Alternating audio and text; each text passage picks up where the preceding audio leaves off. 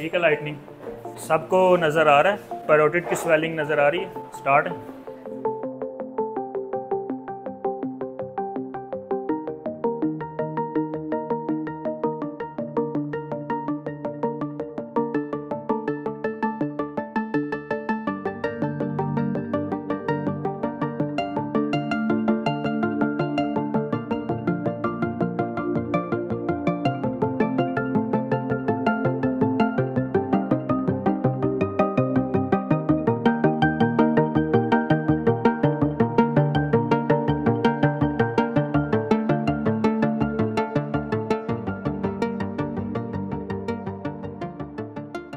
Today we will do the examination of the parotid swelling. It's better to call it a swelling in the left side of the neck in the parotid region, a swelling in the parotid region. So the command is the examine the swelling on the left side of the face of this patient and do the relevant systemic examination. So this is the swelling present on the left side of the face of this patient. Following the same sequence of the examination, introduction and consent, proper exposure, then chaperone, then the components of the examination of this swelling, then say thank you to the patient and cover the exposed area. Percussion and auscultation is not done in the case of parotid swelling. How will you come to know that this is the parotid swelling? The swelling that is present in the region of the parotid gland and the swelling which is raising the ear lobe, ear lobule. Any swelling present in the region of the parotid gland and raising the ear lobe, it is parotid swelling until or unless ruled out otherwise. So these are the points in the favor of this parotid swelling. Before starting the examination, let me tell you the points or the parts of the examination in the parotid swelling. First of all, inspection and then palpation. After palpation, examination of the temporomandibular joint, then examination of the facial nerve. It is part of the parotid swelling examination. Then examination of the oral cavity to look for the deep lobe involvement and to look for the status of the stenson duct. Then at the end, examination or history of the other parotid glands, rest of the parotid glands. These are the parts of the examination of the parotid swelling. So let's start. अस्सलाम वालेकुम, मेरा नाम doctor Tayyab है तो मैं surgery दी team का हिस्सा हाँ। तुहाडा जिहड़ी रसोली है चेहरे के उपर इहदा मुआयना करना है मैं, ताकि इहदी मज़ीद तशखीस दे विच मदद मिल सके। मेरी कोशिश होएगी तुहानू घट तो घट तकलीफ होए। उसके बाद proper exposure. What is the proper exposure in the case of this swelling in the parotid region? Ideally till the levels of the clavicles. Sir, I need proper exposure for the examination of this swelling up till the clavicles. उसके बाद asked for a chaperone. Although it is not important because I am not going to examine any private area of this patient, but as the part of the protocol, you should demand for the chaperone. I am a male examiner, patient is female, I will ask for the chaperone. What are the components of this inspection in this case? Sight, size, shape, surface and dimensions.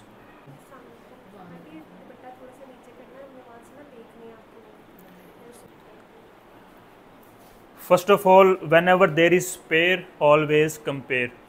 So on general inspection, look at the swelling itself and also look on the contralateral side. ये mobile में दोनों sides को दिखाना है. So note that there is no other swelling on the contralateral side and it is present on the this side. Then you have checked that it is raising the ear lobule. So it is the swelling which is originating from the parotid gland region. Then note the shape of this swelling. It is kind of spherical in shape. Overlying skin is normal. There are no visible pulsations, veins, any scar mark of the previous surgery, and there are no skin discoloration. And then having a general look over the facial symmetry, you can see that the facial symmetry of this patient is normal. So it means there is no involvement of the facial nerve. Facial muscles are normal. So if this swelling could have been the malignant one, then there is the involvement of the facial nerve. It leads to the asymmetry of the face. We will do the facial nerve examination, then I will tell you that what to look for during the examination of the facial nerve. Okay. So after a proper inspection, then we will go for the palpation. Before palpation, ask the patient for any tender area or painful area, and ask her to let me know if there is any pain in this swelling during the palpation.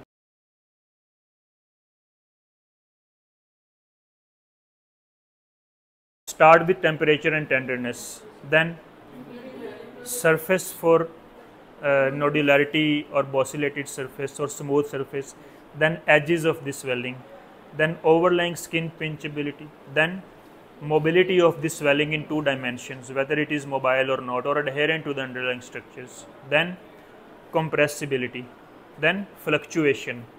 These are the components of the palpation during the examination of the parotid swelling. So let's start. हाथ लाया दर्द नहीं है? Check the temperature first at the normal area, then at the swelling itself. Check at 2 different sides, and check the temperature with the back of your hand.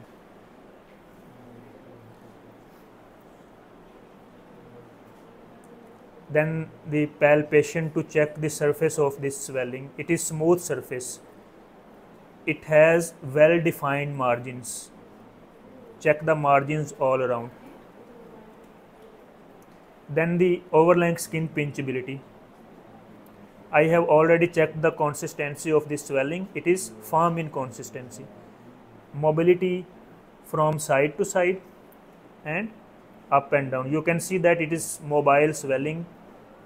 Then check the compressibility or reducibility.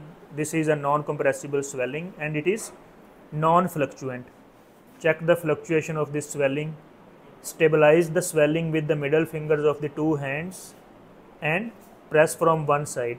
If the swelling is fluctuant, by pressing with the one finger, the other finger is lifted. That is not in this case. So this swelling is not fluctuant. Always take it in centimeters and keep this measuring tape straight.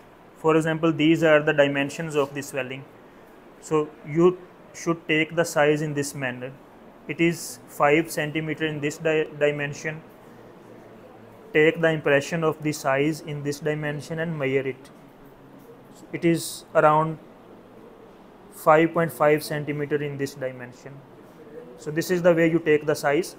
You don't take the size in this way. It is wrong. Take it in a straight pattern. So this is 5 into 5.5 centimeter swelling. Now coming towards the rest of the relevant examination of this swelling. Checking the movement of the temporomandibular joint. Ask the patient to open her mouth and close the mouth. If the joint movements are intact, we will comment that the movements of the ipsilateral temporomandibular joint are not restricted. मुंह खोल के ना बंद करना है सारा, पूरा मुंह खोलो, दोबारा बंद करो, दोबारा खोलो, बंद करो.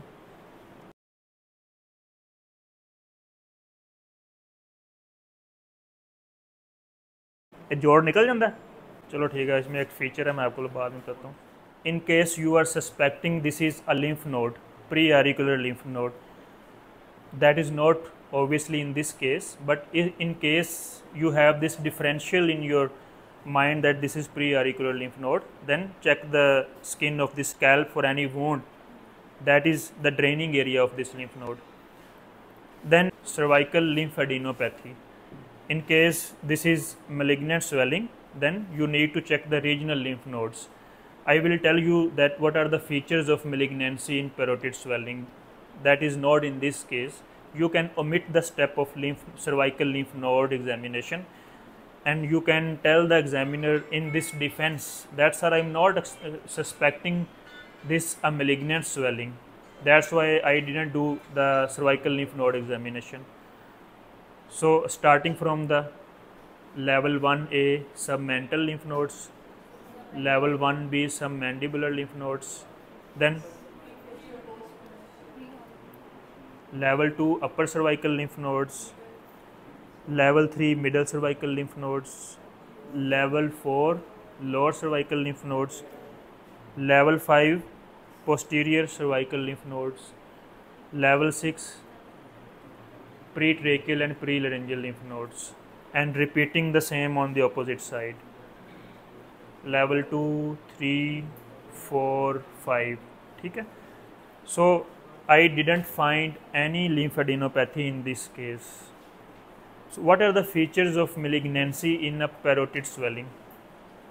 There are some points which are the part of the history, and some points which are part of the examination. On history, if the swelling has rapid increase in size, it is of very short duration and it is painful, and on examination you find that the swelling has overlying skin changes like visible veins, ulcer, discharge, and the swelling is having hard consistency.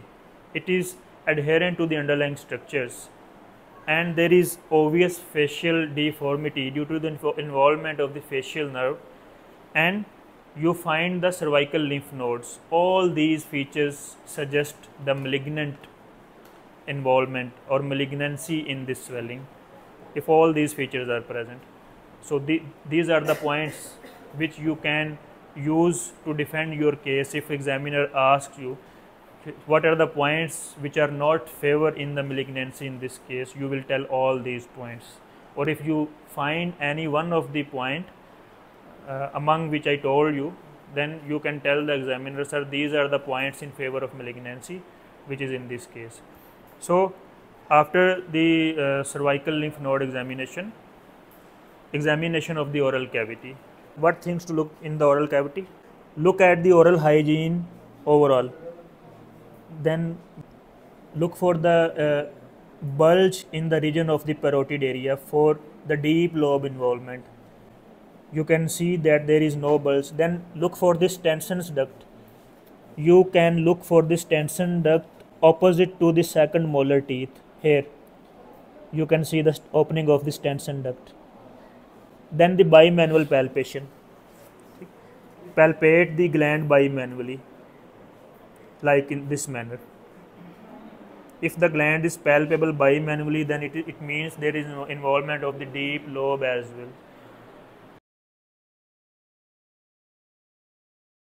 You should know the names of the branches of the nerve, and you should know the relevant examination, relevant muscle function as per each nerve branch. Temporal, zygomatic, buccal, marginal mandibular and cervical. So these are the 5 branches. इनके function क्या क्या हैं? Temporal, movement of the temporalis, frowning. Then zygomatic, opening the closed eyes against resistance. That was the function of the कौन सा muscle है? Orbicularis oculi. Then buccal, to check the function of the buccinator. Ask the patient to fill the air in her mouth and tap. If there is leakage of air, muscle weakness, it means muscle weakness. Then the marginal mandibular, chin movement against resistance like this. Then the cervical, which supplies the platysma. This movement is by the platysma. So let's check all these functions in this patient. Ask the patient to look towards the ceiling. There shouldn't be the movement of the head. Stabilize the head of this patient with your hand. There should be the only movement of the eyebrows and the frontalis muscle. ऊपर छत तल देखो ज़रा. So check the frowning. अखां जोर दी बंद करो. जोर दी, होर जोर दी. मैनू खोलन नहीं देनियां तुसी अखां. ठीक. मूँह च हवा भरो देखो इस तरह. So that's enough. It's not mandatory to check the function of the all nerve branches. You have checked the 2 or 3 branches. They are intact. It's okay.